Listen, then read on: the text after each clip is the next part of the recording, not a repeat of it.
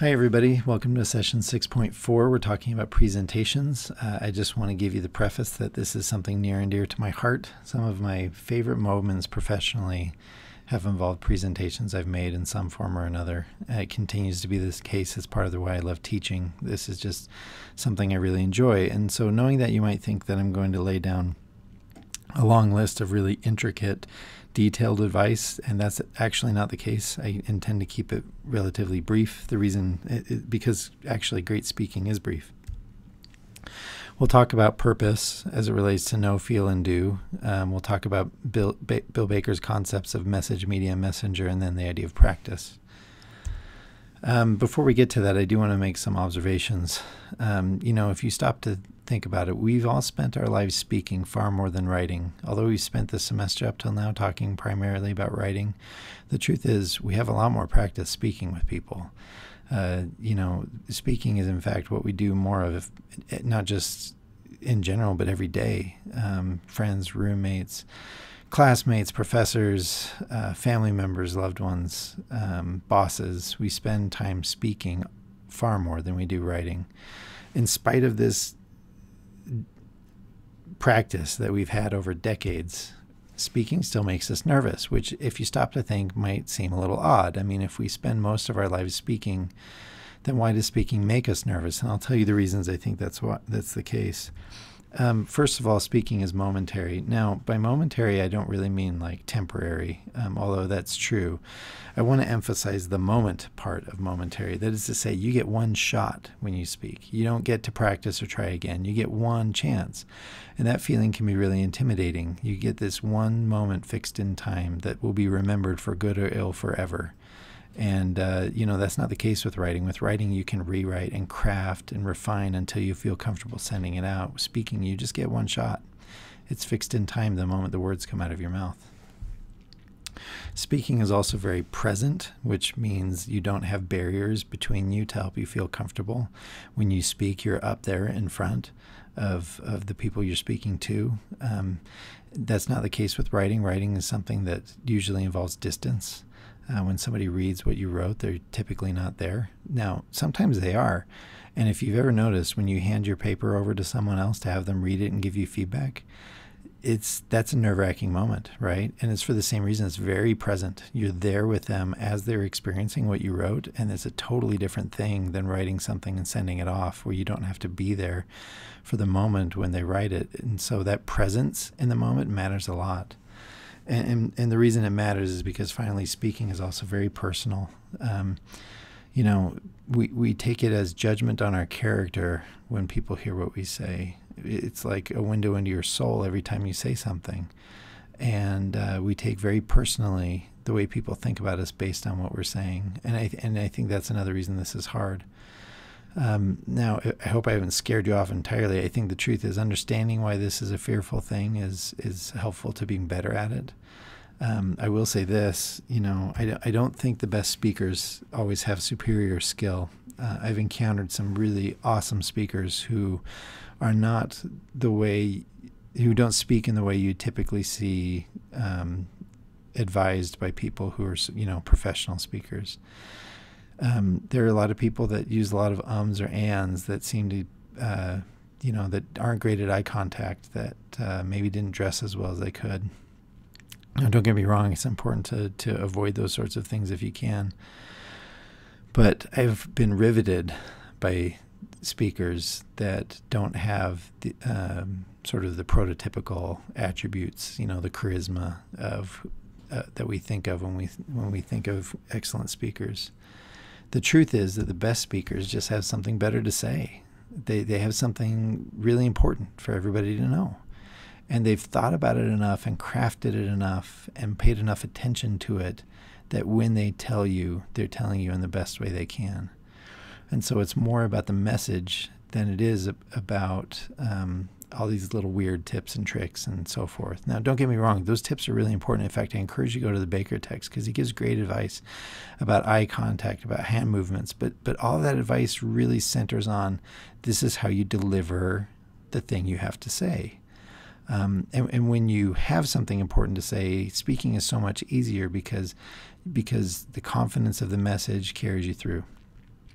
So I want you to remember that as you prepare all of the presentations you'll be giving throughout your program for the next couple years. Okay, let's talk about purpose.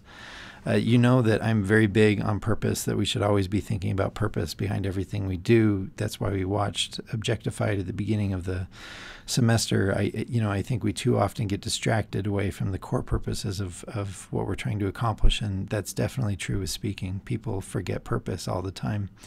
And anytime you're speaking to somebody, especially in the case of giving presentations like in class or at work, there are three things you want to happen. You want them to know something, to feel something, and to do something as a result.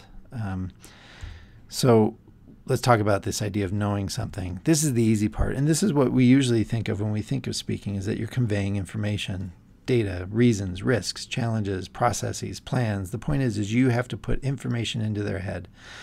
That's part of your purpose, but it certainly isn't the whole one.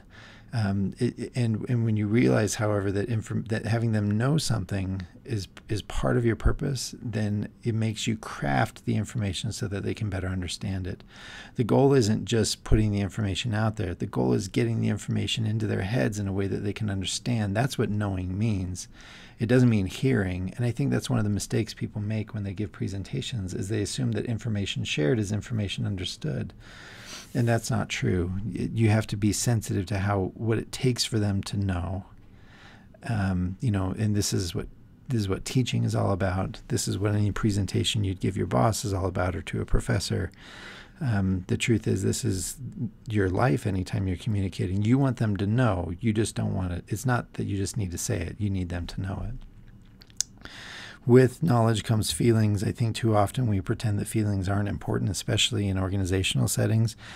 The irony, of course, is that we feel things all the time and make decisions based on feeling at work.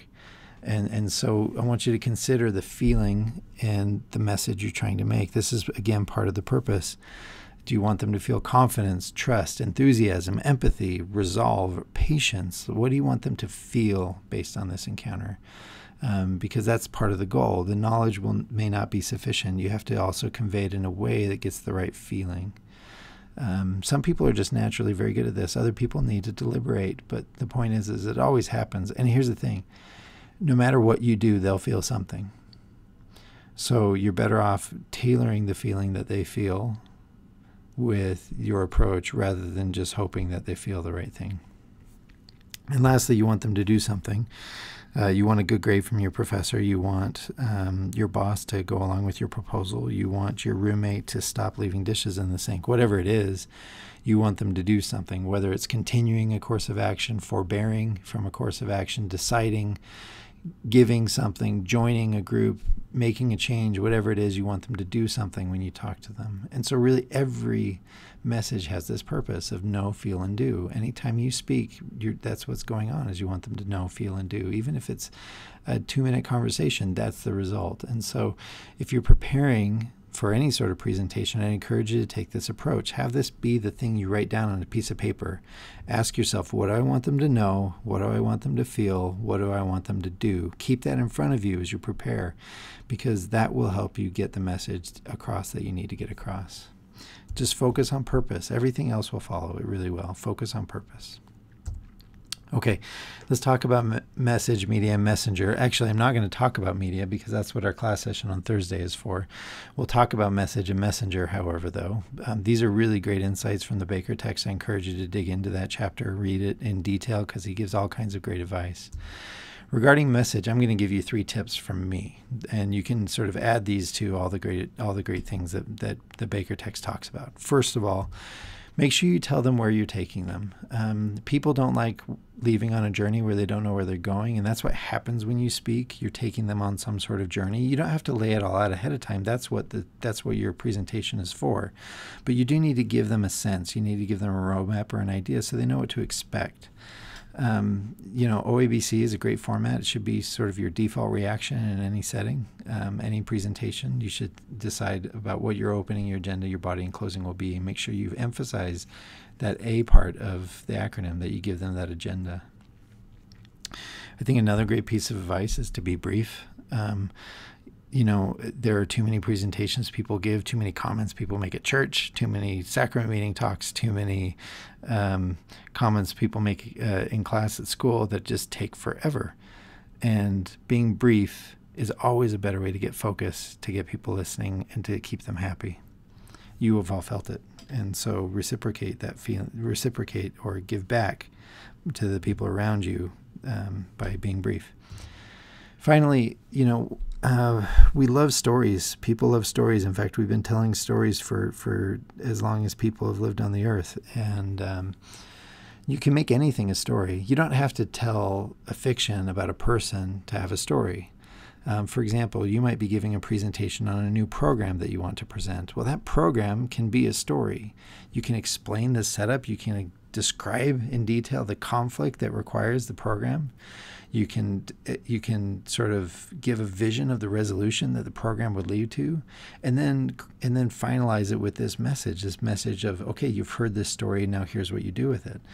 All of the great things that we enjoy, movies, films, books, the people we like to be with, there's a common element there, which I think is storytelling. It's just something that's innately human, and you can tell a story with almost anything. So just those 3 tips, I think everything gets better when you follow those 3 pieces of advice. I'll tell you something about Messenger.